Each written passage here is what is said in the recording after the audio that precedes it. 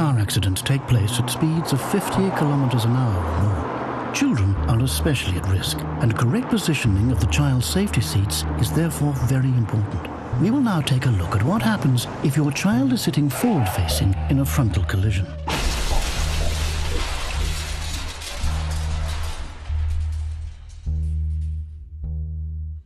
If the child is sitting forward-facing in a frontal collision, this exerts huge forces on the shoulder and neck regions, as well as on the child's head.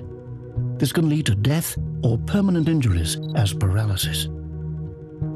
If your child is sitting rear-facing during a collision, the force will be spread over a greater area of the body, and there'll be less pressure on the neck, head, and inner organs.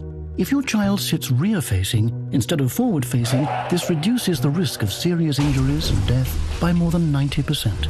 Children should therefore be seated rear-facing as long as possible, or until they are 4 years old.